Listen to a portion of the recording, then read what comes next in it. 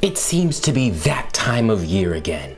A time for friendly competition, rewards, and crushing defeat. So in honor of valiant musings, a show of good faith, and the provings of the small men, which is kind of ironic, let us prepare the dish of Empress Caiatl and her people, Triplicata Tendinum. Under Cryptarchy Analysis Log 11320, stolen Cabal data, Rahul writes, blah blah blah, solvent. This is our solvent. It'll help soften up our meat. Notice the bowl, very not metal. This is beef tendon. Is this axolotl tendons? No, this is not actually axolotl tendons. But this is a hammer. The goal here is to make them pliable. Let this soak an hour. In the meantime, the cubes. You'll need some citrus, so I'm using some oranges. Why? Because they're simple. You'll want to chop and peel the oranges and take out any seeds.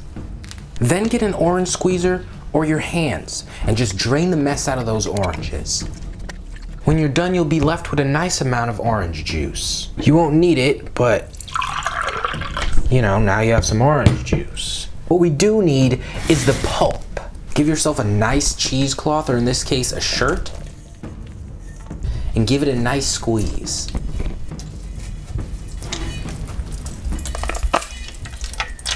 That is not good. You know, interesting thing about food coloring, red, blue, and yellow make black. You know, I'm just saying. Now, I don't have any Cabal doohickeys, so we're going to be taking some humanistic liberties with this.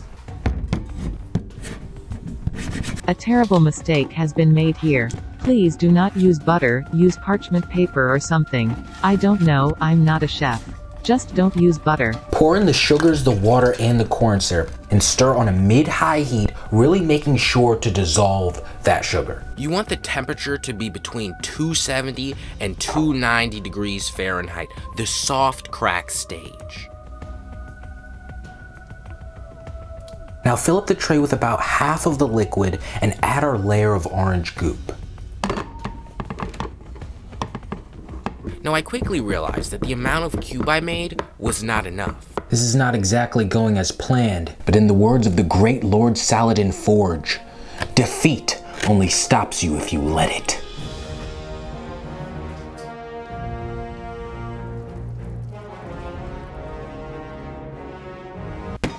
Again, there's a lot of stuff going on in this recipe.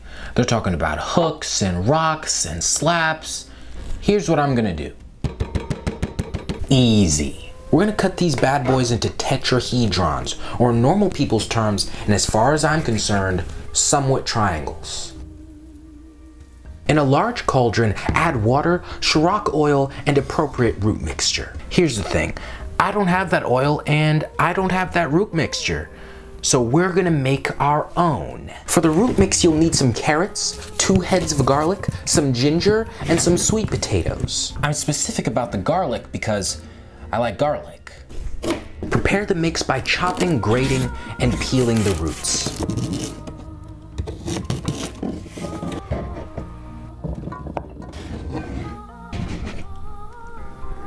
Now the recipe calls for washing the tendon in ocean water, but I don't have an ocean.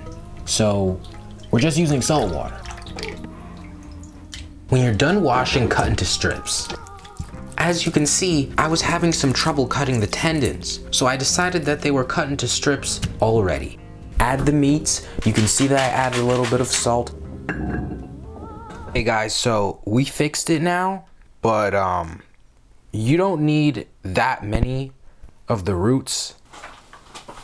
Fill your pot with water just enough to cover everything. Now we're gonna go through a boil cycle.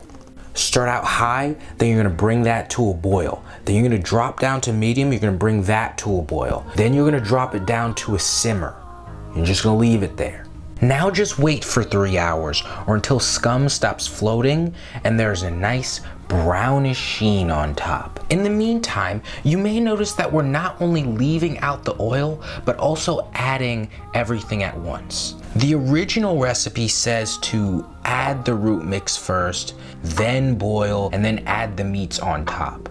To me, that seems kind of redundant. However, we will still be using flavored oil. You need lemon peel, black peppercorns, and some fresh basil. You can see mine is not that fresh anymore. And of course, you know, oil. Now peel the lemon.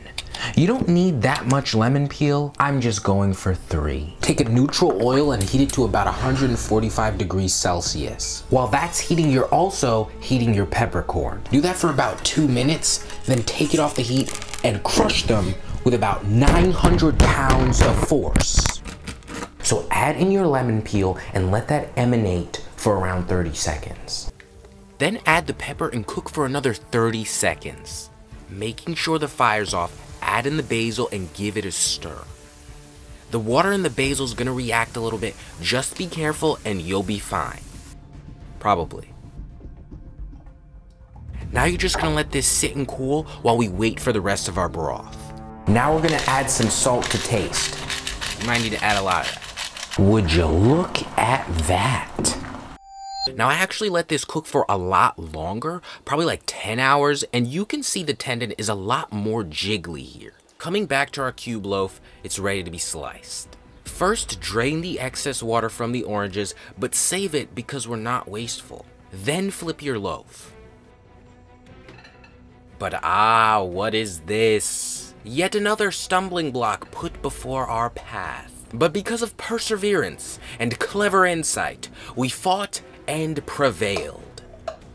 Now at first glance it may seem that we have made an atrocity, but I assure you it is but a humble Cabal dish. I mean, I'd imagine Cabal eating this. But the loaf must still be cut. We attempt cutting our loaf, but to no avail. This is obviously a job for hands. I think it's safe to say this is a thick slice.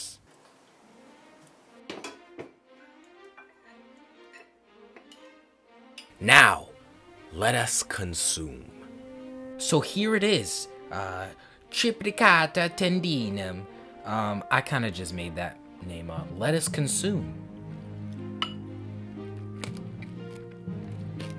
That is lower class. This is a Cabal dish, all right, so it doesn't have to taste good to me. You know, I could see myself eating this as a legionary. This right here, it's not really working for me.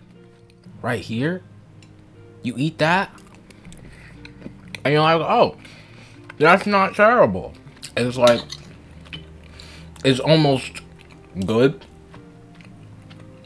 but then it's not.